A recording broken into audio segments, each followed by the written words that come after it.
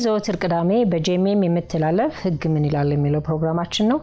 ተመልካቾቻችን እንደምን ከርማችኋል? ዛሬ በድጋሚ የምናየው ስለ ውክልና ህግ ነው ወይም ስለ እንደራሴነት ማለት ነው። ባለፈው ሳምንት ውክልና ምንድነው? የውክልና ስኬት ይመነጫል፣ እንዴትስ ይመነጫል የሚለውንና የተወካዩን ግዴታዎችና ተወካዩ ማድረግ ያለባቸውን ነገሮች ተመልክተናል። እንግዲህ ዛሬ ደግሞ ወካዩ ምን ማድረግ አለበት፣ የወካዩ መብትና ግዴታዎች ምን ይመስላሉ የሚለውንና ከዚሁ ጋር ተያያዥነት ያላቸውን ነገሮች አብረን እንመለከታለን። እንግዲህ ወካይ ማለት እንደራሱ ሆኖ የሚሰራለትን ሰው መርጦ የሚሸም ሿሚ ነው ብለናል። ስለዚህ ይህ እንደራሴ ብሎ የሚሾመው ሰው ላይ መብት አለው፣ ምን ማድረግ ይችላል የሚለውን ነገር እንመለከታለን። እንግዲህ ሿሚው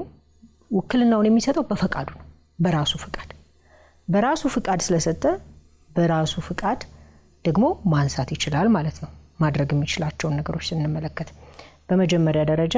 ይህ ወካይ ኃላፊነቱ ምንድነው? ውክልናውን ሲሰጥ ምን ኃላፊነት ይመጣበታል ብለን ስንመለከት ይህ ውክልናውን የሰጠ አካል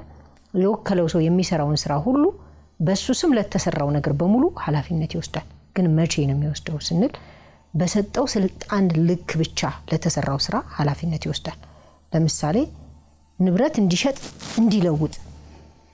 የሚል ካልሰጠው፣ እንዲጠብቅ እንዲያስተዳድር የሚል ከሰጠው፣ ነገር ግን ያኛው ግለሰብ ንብረቱን ከመጠበቅና ከማስተዳደር ባሻገር ሽጦት ለውጦት ቢሸጠው ይህ ወካይ ከገዛው ሰው ላይ ውሉ ከመሰረቱ የማይጸና ነውና ይፈርሳል ብሎ አስታውቆ ውሉን ማፍረስ ወይም ውሉን አጽንቶ ገንዘቡን መቀበል መብት ይሆናል። ምክንያቱም ህጉ ማጽናትና እንዳይጸና ማድረግ የወካዩ ስልጣን ነው ብሎ መብት ይሰጠዋል ማለት ነው። ስለዚህ ከውክልና ስልጣኑ በላይ ለሰራው ነገር ወካዩ ይሄንን መብት ስላልሰጣሁት ባልሰጠሁት መብት የሰራው ነገር በሙሉ ውድቅ ሊሆንልኝ ይገባል ብሎ መጣል ይችላል ማለት ነው። ሌላስ ምን ማድረግ ይችላል? ራሱን እንደራሴ ብሎ ሌላ ሰው ሰጥቷል። ከሰጠ በኋላ ምን ማድረግ ይችላል የሚለውን ደግሞ እንመልከተው። አንድ ሰው ውክልና ሰጥቶ ተወካዩ መረጃ ያልሰጠው እንደሆነ፣ ከስልጣኑ ውጪ እየሰራ እንደሆነ ወይም ደግሞ ምናልባት የመዝገባ አያያዝ ከግብር ጋር የተያያዙ ሌሎች ነገሮች ኖረው መስመር እየሳተ መሆኑን ያወቀ እንደሆነ ወይም ደግሞ እንደራሱ ሆኖ በሚሰራበት ጊዜ ጥቅሙን እያስከበረለት እንዳልሆነ ሲረዳው ወይም በተለያዩ ምክንያቶች ውክልናውን ሄዶ ሊሽረው ይችላል፣ ሊሰርዘው ይችላል ማለት ነው። ነገር ግን ከሰረዘው በኋላ መሰረዙ ብቻ በቂ ላይሆን ይችላል። መሰረዙን ማስታወቅ አለበት ለተወካዩ። አለበለዚያ መሰረዙ ማስታወቂያ ካልተሰጠው ተወካዩ በተሰረዘው ውክልና እየሰራ ሊቆይ ይችላል። ባላወቀው ነገር ለሰራውም ደግሞ ኃላፊነት ላይወስድ ይችላል። ምክንያቱም ወካዩ ውክልናውን ከሰረዘ በኋላ ለተወካዩ የማስታወቅ ግዴታ ስላለበት ማለት ነው። በሌላ በኩል ደግሞ ወካዩ ለተወካዩ የአገልግሎት ዋጋውን የመስጠት ግዴታ አለበት። ህጉ ላይ ስለ ድካም ዋጋ በግልጽ ነው የሚናገረው፣ ምን ማድረግ እንዳለበት ማለት ነው። ስለዚህ የድካሙን ዋጋም ንግግር ውል ያላቸው እንደሆነ መስጠት ይችላል። ያልተነጋገሩ ያልተዋዋሉ እንደሆነስ ምን ይሆናል የሚለው ወደ ጠቅላላ ውሎች ይሄድና ከዚያ በኋላ እዛ ላይ በድካሙ ልክ በዳኞች የአምሮ ግምትና ህጉን መሰረት አድርገው በሚፈረድ ፍርድ ይገባዋል የተባለውን ነገር ሊያገኝ የሚችልበት ሁኔታ አለ። እንዲሁም ደግሞ ተወካዩ ስራ በሚሰራለት ጊዜ ለተወከለበት ስራ ወይም በውክልናው ለሰጠው አገልግሎት በሰጠ ጊዜ የሚያወጣቸው ወጪዎች በሙሉ በሿሚው ወይም በወካዩ የሚሸፈኑ ይሆናሉ ማለት ነው። ምክንያቱም ያንን ስራ ከግብ ለማድረስ የተከፈሉ ህጋዊና አግባብነት ያላቸው ክፍያዎች እስከሆኑ ድረስ የመክፈል ግዴታ አለበት ማለት ነው። እንግዲህ ስለዚህ ውክልና ስንመለከት ቅድም ከወካዩ ጋር ተያይዞ ስለ ሂሳብ አውርተን ነበር። ወካዩ በጠየቀው ጊዜ የስራውን አካሄድ መግለጫና ሂሳብ በየጊዜው ማቅረብ ግዴታ ያለበት ይላል። ወካዩ መጠየቅ እንደሚችል ህጉ ይናገራል። ቅድምም ብለናል ተወካዩ የሂሳብ መዝገብ አያያዝ ላይ ኃላፊነት እንደሚወስድና እንዲው ተወካዩ ከሚገባው አይገባው የሚባል እንኳን ቢሆን በእሱ ስም እስከ ተሰራ ድረስ ኃላፊነቱ የተወካዩ እንደሆነና የሂሳብ መዝገብ የማያዝ ግዴታም እንዳለበት ተመልክተን ነበር ባለፈው ሳምንት ስንመለከት ነገር ግን ወካዩ ተወካዩ በዛ ህግ መሰረት የያዝከውን ሂሳብ መዝገብ አምጣ ብሎ መግለጫውን ማቅረብ ብሎ የመጠየቅ መብት አለው ተወካዩ ደግሞ የማቅረብ ግዴታ አለበት ግዴታ ነው የሚለው ህጉ በውክልና ዘመኑ የሰራቸውን ነገሮች በሙሉ የማቅረብ ግዴታ አለበት ነው የሚለው በግልጽ አማርኛ ማለት ነው የተሰጠውን የውክልና ስራ መፈጸሙን ያለ መዘግየት ለወካዩ ማስታወቅ ይገባል የተሰጠውን የውክልና ስራ መፈጸሙ በውክልና ዘመኑ ላይ የሰራቸውን ነገሮች መተግበሩን ያለ መዘግየት ማሳየት አለበት ማለት ነው ይሄ ማለት ምን ማለት ነው በሌላ አማርኛ ወካዩ የተለጠጠ ስልጣን አለው ማለት ነው ምክንያቱም እንደኔ ሆኖ እንዲሰራልኝ ብሎ የሚሾመው ስለሆነ ሌላው ተወካዩ ውክልና በሰጠ ጊዜ ተወካዩ ለሚሰራው ነገር ሁሉ ኃላፊ ይሆናል ብድር ተዋውሎ ከሆነ ብድሩን የመክፈል ግዴታ ይወድቅበታል ሽያጭ ፈጽሞ ከሆነ ከስልጣኑ ሳያልፍ በሽያጩ መሰረት ንብረት የማስረከብ ግዴታ ይኖርበታል ባለራ ያስቀመጠው ነገር ውክልና ስልጣኑ ሳይወጣ ይሆን እንደሆነ ይሄንኑ የማድረግ ግዴታ ይኖርበታልና በውክልናው መሰረት ለተሰራው ነገር ሁሉ ኃላፊነቱን ይወስዳል ማለት ነው ወንጀል ካልሆነ በስተቀር ወንጀል ግን ሌላ የራሱ የሆነ ልዩ ጠባይ አለው ምን ማለት ነው ወንጀል ድርጊቱን ፈጻሚው ራሱ ነው ኃላፊነቱን የሚወስደው ምናልባት ወካዩ ለወንጀሉ ተባባሪ መሆኑስ ካልተረጋገጠና ከመሰረቱ ውክልናውን የሰጠው ወንጀሉን ከመሰረቱ ያወቀው ከኃላፊነት ለመሸሽ መሆኑን ከተረጋገጠ ብቻ ተጠያቂ የሚሆን ሲሆን ያም ማለት እንግዲህ ተባባሪ መሆኑስ ከተረጋገጠ ድረስ ማለት ነው ካልሆነ በስተቀር ግን ኃላፊነቱን የሚወስደው ራሱ ነው ማለት ነው ሌላው እንግዲህ የሰራውን አመራር ተግባር የማጽደቅን ጉዳይ ነው ማለት ተወካዩ በተሰጠው የስልጣን ጊዜ የውክልና ስልጣን ጊዜ የሰራውን ስራ አንደኛ ውክልናው በተሰጠ ጊዜ ጸድቋል ስልጣኑ ተሰጥቷል ከስልጣኑ ውጪ የሰራ እንደሆነ ግን የማጽደቅና ያለ ማጽደቅ ሁኔታ ወካዩ ላይ ይመጣል ማለት ነው እንግዲህ እነዚህን ሁሉ በተመለከተን ጊዜ የተወካዩ ኃላፊነት ተወካዩ ምን እንደሆነ በግልጽ አውርተናል የወካዩ ኃላፊነት ደግሞ ውክልና የሚሰጠው ሰው የሚያምነውና እሱ የሚፈጽመው ድርጊት በሙሉ እሱን ኃላፊ እንደሚያደርገው ገብቶት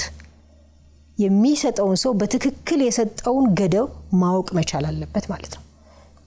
በመጀመሪያ ባለፈው ሳምንት ስንነጋገር ውክልና ማለት ገደብ የሚደረግበትና ይሄን ብሎ ስልጣኑና ገደቡ መሰረት ተደርጎበት የሚሰጥ መሆኑን ተነጋግረናል ይህ ከሆነ ታዲያ ወካዩ ውክልና ከመስጠቱ በፊት ምን እንደሰጠ ማወቅ አለበት ብዙ ጊዜ እኛ ሀገር ብዙ የሚያጋጥሙን ነገሮች አሉ ለምሳሌ ወላጆች ሲሞቱ ወራሾች ይኖራሉ ወራሾች አንዱ ወራሽ ታላቅ ይሆንና የታናናሾቹን ውክልና በሙሉ ይወስዳል ውክልና ሰጡት ማለት እንደነሱ ሆኖ የፈለገውን ነገር እንዲያደርግ መብት ሰጡት ማለት ነው ግን የፈለገውን የሚያደርገው በሰጡት ልክ ነው ምንድነው የምንሰጠው ምንድነው የሰጠነው የሚለውን ማወቅ አለባቸው ማለት ነው በውርስ ያገኙትን ንብረት አጣርቶ ሸጦ ለውጦ የፈለገውን እንዲያደርግ ከሰጡት ከሸጠው ከለወጠውና ገንዘቡን ካገኘ በኋላ ይሄ ንብረት እንዲሸጥ እንዲለወጥ እንኳን ፈልግም ነበር ስለዚህ መሸጡ መለወጡ አግባብነት የለውም ቢሉ ምንም የህግ ድጋፍ የላቸው ምክንያቱም ከመሰረቱ እንዳይሸጥ እንዳይለወጥ ገደብ ያለው ውክልና መስጠት ይችላሉ ነበር ስለዚህ ይሄን ካደረጉ በኋላ ግን ዋጋ የለውም ሌላ ጊዜ ደግሞ በባልና ሚስት መካከል ባልና ሚስት በጋራ በሚኖሩበት ጊዜ በአንድ ንብረት ላይ ንብረቱ በባል ወይም በሚስት የተመዘገበ ቢሆን የጋራ ነው በግብይት የተገኘ ሀብት ሁሉ የጋራ ሀብት ነው ነገር ግን ሚስት ለባሏ ውክልና ትሰጣለች ባል ለሚስቱ ውክልና ይሰጣል ሲሰጡ የኔንም መብት ጨምረህ ስራበት እያለችው ነው መሸጥ መለወጥ ሁሉንም ጨምራ ተሰጣዋለች እሱም ይሰጣታል እንዲህ አይነት ሁኔታዎች በሚያጋጥሙ ጊዜ አንደኛው ወገን በሷም ስም ለሰራው ስራ ወይም ለተዋዋለው ውል ወይም ላስተላለፈው ንብረት አይ እኔኮ የግማሽ ድርሻ አለኝና ይሄ ነገር ሊሰጥብኝ አይገባም ብሎ መጠየቅ የሚቻልበት አግባብ አለ ወይ ብለን ስንመለከት ቀድሞውኑ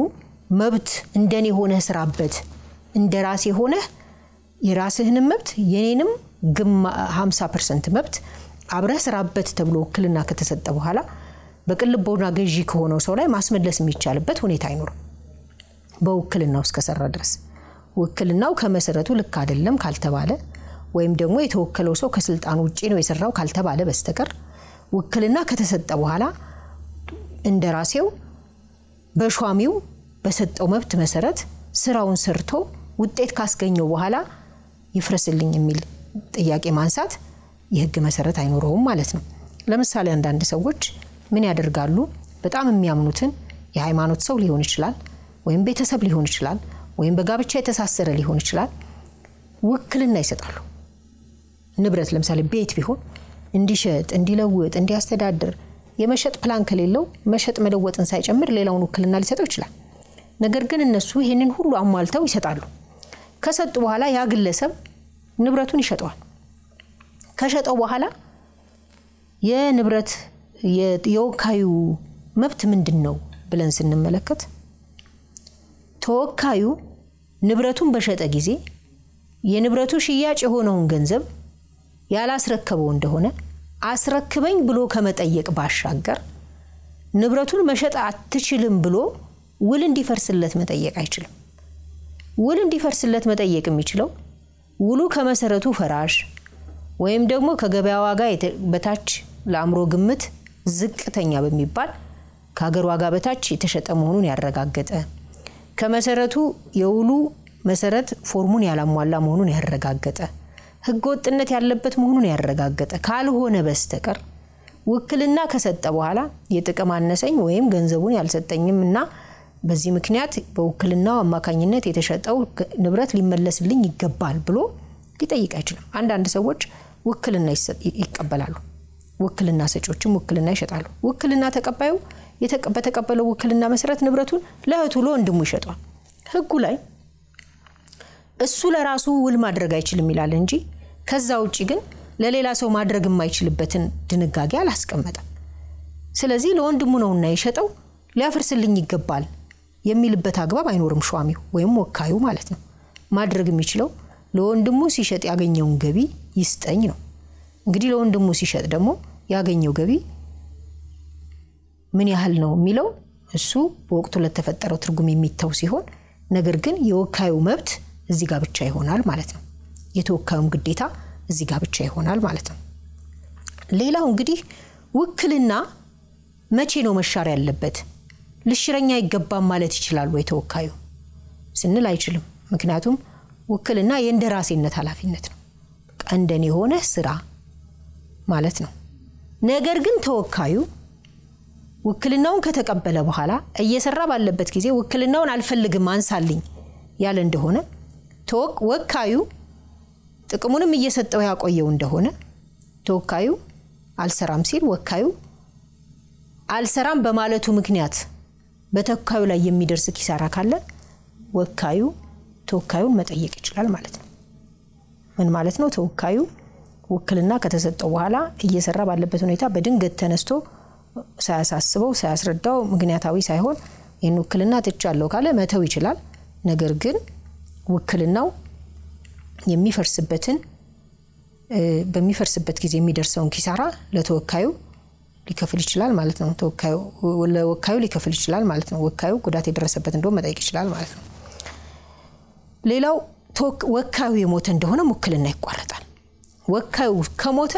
እንደራሴ የሚባል ነገር የለም በህይወት እያለ ብቻ ነው እንደራሴ መሾም የሚችለው በህይወት እያለ እንደራሴ መሾም ይችላል በህይወት ከሌለ ግን ያቆማል እንዲያውም በሞተ ሰው ውክልና ሰውየው ሞቶ እያለ በህይወት እየሌለ ያ እንደራሴው በሱ ስም ስራ ሰርቶ የተገኘ እንደሆነ በወንጀልም ጭምር ተጠያቂ ይሆናል ስለዚህ ውክልና ባለቤቱ የሞተ እንደሆነ ያበቃል ወካዩ ደግሞ ድርጅት የሆነ እንደሆነ ድርጅቱ ከፈረሰ ወይም ከከሰረ ወይም በቃ ባንክራፕት አድርጎ ከስሮ ከዚህ ውስጥ ወጥቷል ከተባለ በኋላ ህይወት የሌለው ከሆነ ተወካዩ በዛው ውክልና መስራት አይችልም ማለት ነው። ውክልናውም ከጠፋ ውክልናው ካልተተካ በስተቀር በጠፋበት ጊዜ ውክልና አለኝ በሚል ብቻ መስራት የሚቻልበት ሁኔታም የለም ማለት ነው። ስለዚህ ውክልና ከመሰረቱ አስበን የምንሰጠውና ከሰጠንም በኋላ እየተከታተለን የምናዳምጠው ነገር ነው ማለት ነው። ብዙ ጊዜ ባልና ሚስቶች በጋብቻቸው ውስጥ በሚኖሩበት ጊዜ አንዳቸው ለአንዳቸው ውክልና ይሰጣሉ፣ ነገር ግን አይከታተሉም። ከዚያ በኋላ ወካዩ ወይም ተወካዩ ባላቸው ግንኙነት መሰረት ተወካዩ በዛው ስልጣን ብዙ ነገር ከሰራ በኋላ ማፍረስ የማይቻልበት ደረጃ እስከሚደርስ ድረስ ብዙ ነገሮችን የማጣት ሁኔታ ያጋጥማል። ስለዚህ አንድ ነገርን ስናደርግ በትክክል የምናደርገው ነገር የምናውቅ ቢሆን የተሻለ ይሆናል ማለት ነው። መተማመንም ህግን መሰረት ያደረገ ሲሆን ውጤታማ ይሆናል። ስለዚህ በውክልና ጉዳይ ውስጥ ለማን ነው ውክልና መሰጠው? ምንድነው መሰጠው ውክልና? የሰጠሁት ነገር ምን ይላል? በምንስ ሁኔታ እንዲንቀሳቀስ መፍቀድ አለብኝ የሚለውን ለይተን ማወቅ አለብን ማለት ነው። እንግዲህ ውክልና ለአንድ ሰው ብቻ የሚሰጥ ወይም በአንድ ሰው ብቻ የሚሰጥ አይደለም። ብዙ ወካዮችም ሆነው አንድ ሰው ሊወክሉ ይችላሉ ወይም ብዙ ተወካዮች ሊወክሉ ይችላሉ። ብዙ ወካዮች አንድን ሰው በወከሉ ጊዜ ወይም ብዙ ተወካዮችን በወከሉ ጊዜ ከወካዮች መካከል አንዱ ብቻውን ተነጥሎ አይ ይሄን ውክልና አፈርሳለሁ ማለት ይችላል ወይ ስንል አይችልም። በጋራ ከወከሉ በጋራ ነው የሚያፈርሱት። ለምሳሌ ወራሾች 1 2 3 4 5 6 9 ተብለው ተዘርዝረው አንደኛው ወራሽ ከወከለ በኋላ አይ እኔ ውክልናዬን አነሳለሁ ቢል አንዱ ተነጥሎ አይችልም። በጋራ ነው ማንሳት የሚችሉት። ነገር ግን ተወካዮች አንዱ ተነጥሎ ውክልናዬን ትቻለሁ ለማለት ይችላል። ነገር ግን የሱ ውክልናውን መተው ሌሎቹም በውክልናው እንዳይገለገሉ ያደርጋል፣ ያስቆማቸዋል ማለት ነው። ስለዚህ ውክልና ተያይዞ የሚሄድ ነገርና ያንድን ሰው የባለቤትነት መብት፣ የማዘዝ መብት፣ የመስራት መብት በተሰጠው በተሾመው አካል ላይ ህይወት ዘርቶ የሚሰራ ነገር ነው ማለት ነው። ሌላው ደግሞ ከውክልና ጋር ተያይዞ የሚነሱ ነገሮች ውክልና እንዴት ይደረጋል? ማን ያደርጋል? እንዴት ያደርጋል ነው። ውክልና የሚደረግበት የራሱ ፎርም አለው። በመጀመሪያ ደረጃ ውክልና የመመዝገብ ስልጣን ወዳለው አካል ሄዶ መመዝገብ ይኖርበታል። ሲሻርም ውክልናው በተሰጠበት አካል ፊት ተሂዶ መሻር አለበት። ከተሻረም በኋላ ለተወካዩ መሻሩን እንዲያውቅ መሰጠት አለበት። ከዚህም ባሻገር ስራውን እንዲሰራ የተጣለበት ኃላፊነት ጋር ግንኙነት ያላቸው መስሪያ ቤቶች ለምሳሌ የማይንቀሳቀስ ንብረት ከሆነ ከመሬት አስተዳደር ጋር የተያያዙ ቢሮዎች ጋር፣ ባንክ ሂሳብ ማንቀሳቀስ ከሆነ ባንኮች ጋር ያንን የተሻረ ውክልና ማያያዝና የተወከለው ግለሰብ በውክልናው እንዳይሰራበት የማድረግ ስራ መሰራት አለበት ማለት ነው። ይህን ባልተደረገ ጊዜ ተወካዩ ከስልጣን ውጪ ከሰራ በተወካዩ ላይ ጉዳት ሊመጣ ይችላል። ምንም እንኳን በኋላ የመጠየቅ ኪሳራ የመጠየቅ መብት ቢኖረውም ነገር ግን ያንን ኪሳራ የመጠየቅ መብት ሊያገኝ የሚችለው ተወካዩ ንብረቱን በእጁ አድርጎት ያገኘ እንደሆነ፣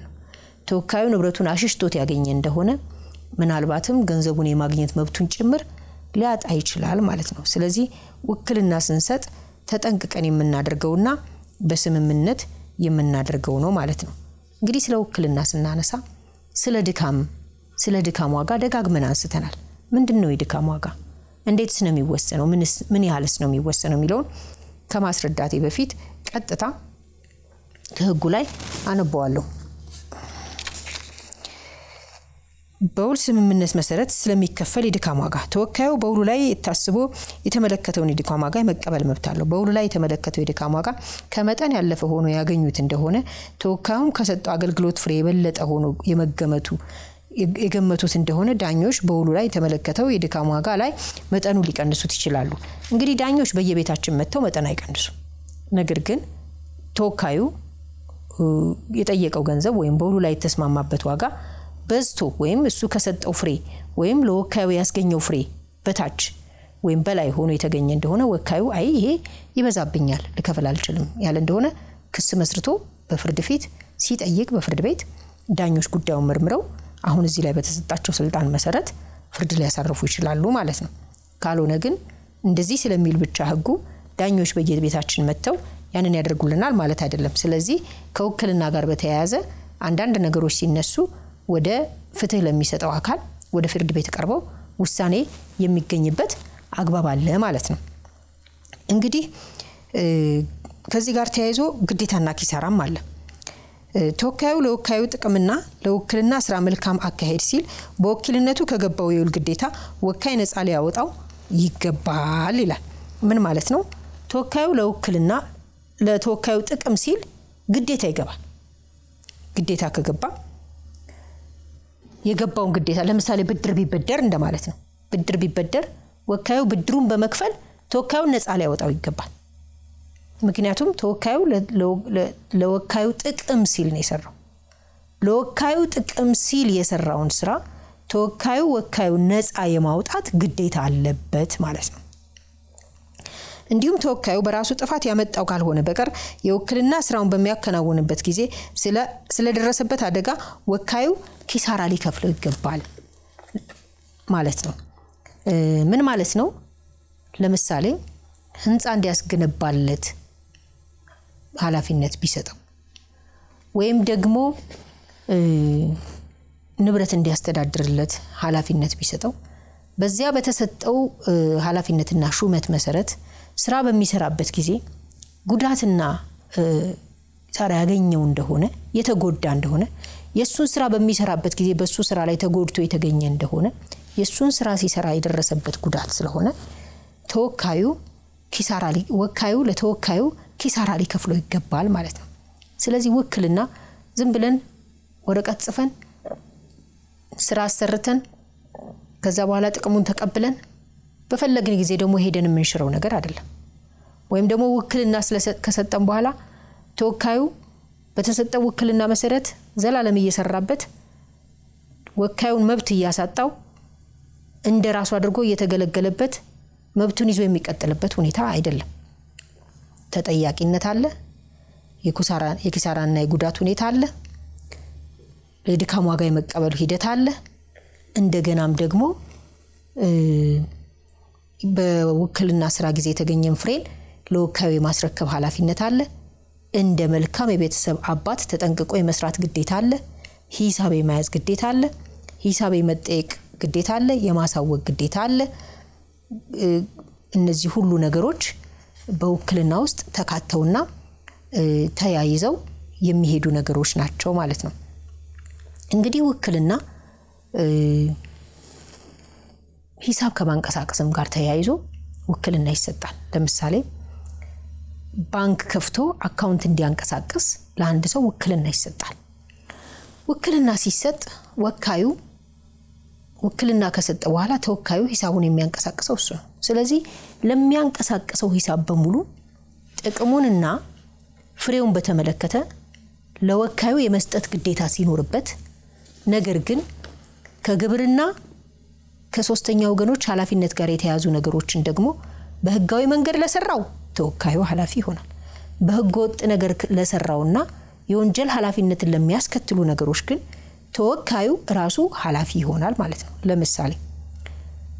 ስንቅ በሌለው ሂሳብ ላይ ቼክ ቢጽፍ ፈርሞ